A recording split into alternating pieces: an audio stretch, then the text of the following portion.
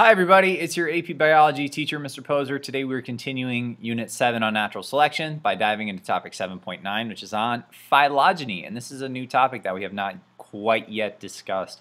So far we've talked about, natural selection, why organisms evolve, the fact that organisms do evolve, and we've gotten into a little bit of math, how we know that they change over time. We talked about a lot of the different forms of evidence that shows that, yes, evolution is actually a thing and species come from other species. And it's evolution, as we've talked about before, is really the reason for all the diversity and yet the unity of life.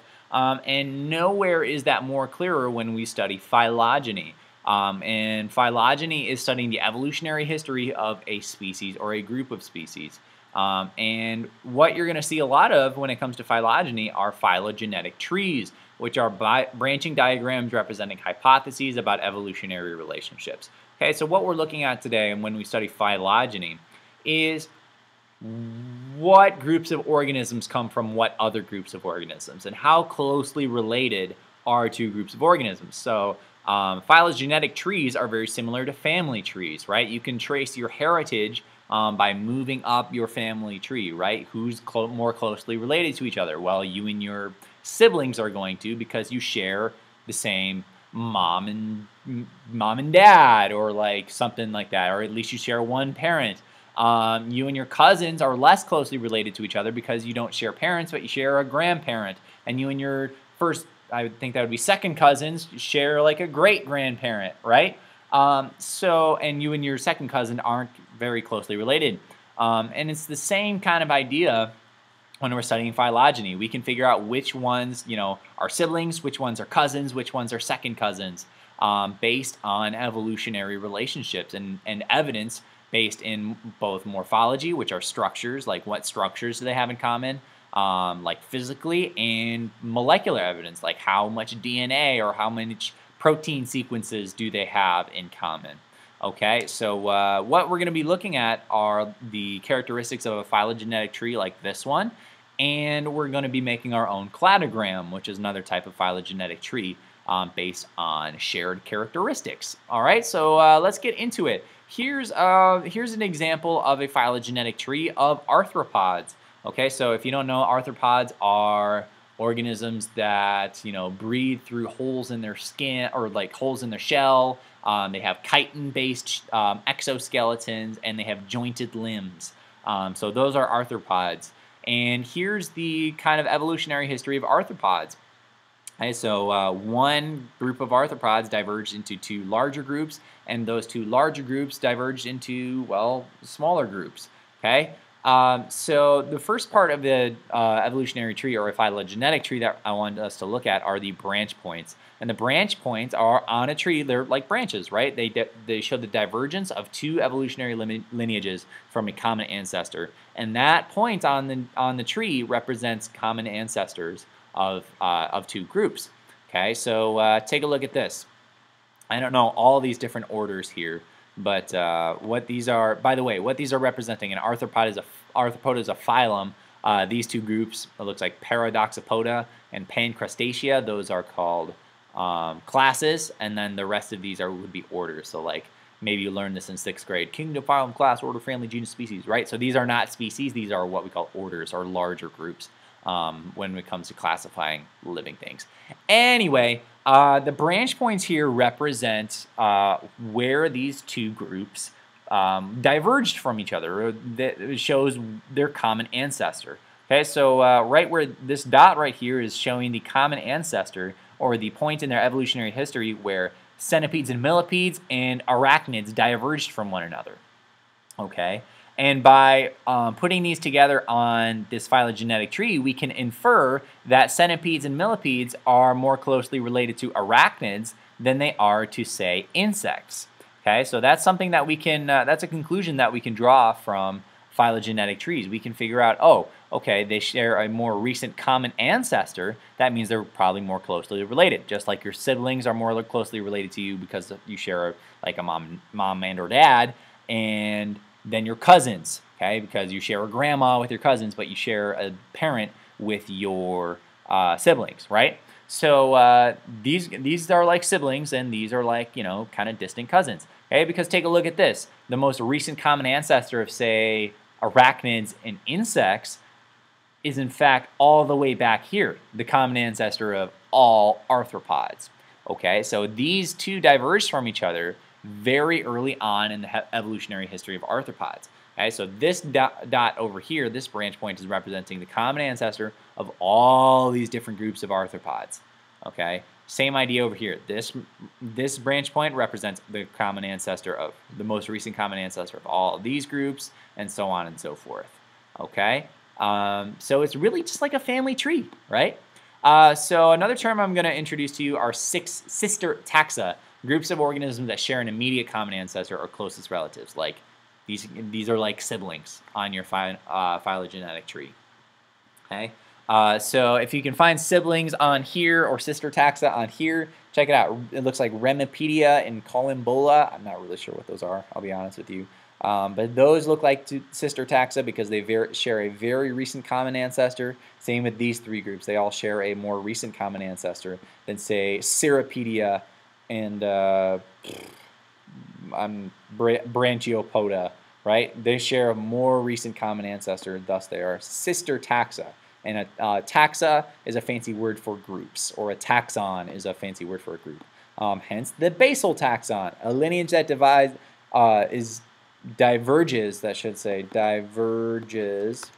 from all other lineages early in the history of the group. Right? So there wasn't really a good example in this this diagram that I found on the internet, but I drew one in. Okay, so like if there was one other group that diverged and is separated from all the other groups on this phylogenetic tree, that would be our basal taxon. They share a common ancestor, you know, because they're arthropods, but they are different and they're separated evolutionarily from, they diverged evolutionarily from these other two groups, Pancrustacea and Paradoxopoda. Okay, so yeah, there you have it. Basal taxon, sister taxa, and branch points. That's really what I want you to know, those terms from phylogenetic trees. Okay, some other important points that I want to make about phylogenetic trees. Okay, family trees and phylogenetic trees that show patterns of descent, not phenotypic similarity. Okay, so two organisms that are close to each other on the tree, maybe they are sister taxa, they might not look the same. Okay, they might not have the same structures. They may look completely different from one another, perhaps. But if they share a very recent common ancestor, then they belong next to each other on a phylogenetic tree. Even though they don't look anything alike, they might belong next to each other based on other similarities that we'll talk about here in a little bit. Phylogenetic trees do not typically show absolute age. There are some trees that can include a time component that gives you a scale of, like, say, 500 million years. Then every branch point represents the approximate age at which the common ancestor evolved, or like these two species diverged. But they show relative age. Okay, so we can say that Amoebozoa is an older group than Dysocya or Tubulina. Okay, in that they are further away from the original branch point on this diagram. Okay, so they can show relative age. Finally, is that we can't assume a group on a taxon or a phylogenetic tree evolved from the taxon next to it. Okay, we can't say that Metazoa evolved from Choanoflagellata. Okay, we can't say these two evolved from each other. Okay, just because they're next to each other. We can say they evolved from a recent common ancestor, though. Okay, that's another point that I'm just trying to make here. As to give us a little guidance in interpreting these phylogenetic trees. Okay, next point that we want to talk about. Phylogenies, phylogenetic trees, and cladograms are based on morphological and molecular evidence. So let's talk about the morphological evidence. Morphology is basically the way organisms are structured. And the more they have in common, the more structures they have in common, tends to mean that they're more closely related to each other. In 7.6, we looked at examples of homologous structures, the fact that all of our different vertebrates have the same set of bones in their forearm, humerus, radius, ulna, carpals, metacarpals, phalanges, right? So those are what we call homologous structures, and they all got those traits, all got those bones from a distant common ancestor. right? So morphological evidence and structural evidence like that can give a pretty good indication most of the time of which organisms are related to one another, but it's not always the best, okay? Because sometimes you get something that's not homology, but it's analogy. Okay, sometimes you get analogous structures. An analogy is referring to a similarity between organisms that is due to organisms encountering in similar environmental pressures. Okay, and when there's not much genetic similarity. A classic example of analogy is between the ichthyosaur and a dolphin. Okay, so this is an ancient reptile. It was around during the dinosaurs. It went extinct. Okay, and it's very aquatic. Take a look. It's got fins. It looks like a dolphin, right? It looks like a fish almost, but it's a reptile. Okay, and it evolved these traits based on adapting to this group adapting to their environment, right? So they lived in an aquatic environment, and then over time evolved these traits to help it survive in the marine environment. Okay, so did a dolphin. Okay, dolphins have very, very similar traits. Okay, but A, dolphins still exist, but B, they're mammals. Okay, they're very distant evolutionarily. Well, not very distant, but pretty distant evolutionarily from reptiles. Okay, so these the ichthyosaur and the dolphin, they are not cousins. They're not siblings. They're not closely related to one another, but they have very similar characteristics because they evolved in the same environment. Okay, they adapted in the same way. That doesn't mean they're closely related. Okay, so thus our more reliable form of evidence and our more accurate form of evidence that we use to make phylogenetic trees and infer relationships among organisms, or I should say species, groups of organisms, is based on molecular data. It's much better. And it wasn't always available, say like in the 18th and 19th century. Darwin and Cuvier and Linnaeus, couldn't classify and draw evolutionary relationships based on, DNA similarities or protein similarities because that technology was not available. So our phylogenetic trees have evolved themselves. They've been revised several times to account for more evidence. So hypotheses, can be rejected or accepted based on evidence, based on whether or not they've been tested. So as we've gotten more information about molecular data, we've revised our phylogenetic trees.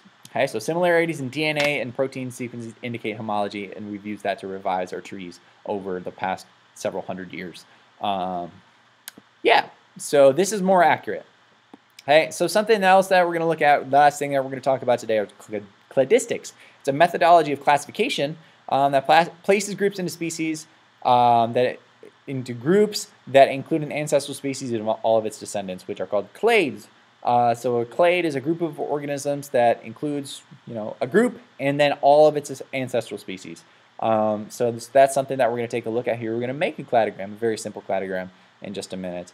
So what is a cladogram? It's a phylogeny. It's like a phylogenetic tree that's based on homologous characteristics, or what we call characters. All right. And once we walk through our example here, it'll become more clear. This is not the best example, but it looks like a cladogram. All right, so this is the simplest way to put a cladogram, I think. This is how I learned to make cladograms. And we're going to walk through a very simplistic example. All right, so what we're going to do, we're going to put these 6 organisms onto this diagram, and we're going to show the phylogeny. We're going to show the evolutionary history of these organisms, okay, based on these 6 characteristics or characters. Okay, so we're going to put them into groups based on how much they have in common. Okay, how many of these characters that they actually share. Okay, so like for example, not all of them have hair, not all of them have 4 limbs, right? So the ones that have more in common, we're going to put them closer together, and the ones that have less in common, we're going to put them further apart. Okay, so where do you begin with something like this? Well, this up top here is where the organisms are. Okay, and then these dashed lines are where we're going to put the characters. Okay, so if we follow this tree up from the root, okay, we can, branch off wherever we'd like to. And remember, the branch points are still representing common ancestors, right? But like say, for example, if I'm following up the tree here, all of these organisms, okay, past this point are going to have that shared character. You'll see what I mean. Okay? So where to start when we're making a cladogram, I did this one for you, is to start with the outgroup. And the outgroup is the group that has diverged before the lineage that includes the species we study. and it's basically the group with the least shared characters among your list of organisms. Okay. All right, and the most different one here, the one with the least shared characteristics, is definitely a lancelet. Okay, if you don't know what a lancelet is, it is a marine invertebrate. Okay, it's an invertebrate. It doesn't have a backbone. Okay, and frankly, the rest of these organisms on this list, they do have a backbone. Okay, so it shares nothing in common. It doesn't have a hair, it doesn't have amnion, it doesn't have hinged jaws, forelimbs, it doesn't have any of that stuff. Okay, so that's going to be our outgroup. Our next job is to find the next the next organism that's the least like the others. One of these things is not like the other, right? The next one would be the lamprey, and if you don't know what a lamprey is, it's basically like it's a type of fish. Okay, it's got a backbone, but it doesn't have jaws. It's just basically got this like mean sucker-looking thing, and they're parasites, and it's awful. But anyway, yeah, lamprey are the next one on our group because they share the least in common with the other ones, besides the lancelet. Okay, so the lamprey has a vertebral column, but it doesn't have hair, it doesn't have amnion, it doesn't have forelimbs, and definitely does not have jaws. Okay, so the vertebral column, here's another term that I'm going to introduce to you. It's called the shared ancestral character, the character that originated in an ancestor of the taxon. Okay, so all the other ones are going to have a vertebral column. That's what makes it a shared ancestral character, besides the lancelet, of course. All right, so let's finish the rest of it. The next one that has the probably fewest characteristics, okay, if you want to solve this yourself, go for it. I'm just going to go ahead and do it, though. So if you want to pause the video and try this yourself, you can. But so here we go. Okay, let's see. Out of these four, which one has the fewest characteristics here? Well, a bass doesn't have hair, it doesn't have an amnion, doesn't have forelimbs, but it does have hinged jaws. Okay, so we're going to put a bass right there, okay, and has hinged jaws, okay, but it doesn't have all these other things. All right, the next one, probably a frog. Okay, a frog has all these things. It doesn't have hair, it doesn't have amnion, but it does have four limbs. Okay, then we got two more on here. Okay, the leopard has both hair and amnion, but the turtle does not have hair. Okay, so we're going to go ahead and put the turtle up there. Amnion is, by the way, it's like a fluid that supports a developing young. So like reptiles are able to lay eggs, amniotic eggs that have fluid in them, so they can lay them on land. And mammals and birds are also amniotic. Okay, so that means their young are supported by fluids from nutrients from the mother while they grow. Okay, so they're amniotic. Okay, then finally the leopard is going to go up here, and the leopard has hair. It is the only one that has hair. Okay, so we've completed our cladogram. So there's one more term that I'd like to introduce to you on here. It is the shared derived character, and on our diagram, the shared derived character is hair. In that the leopard is the only one that has hair. It is the evolutionary novelty unique to a clade. Okay, so yeah, we're going to be getting more practice with this in my class at least. So please let me know if you have any questions about phylogenetic trees or cladograms or whatever else, and we will see you next time. Bye.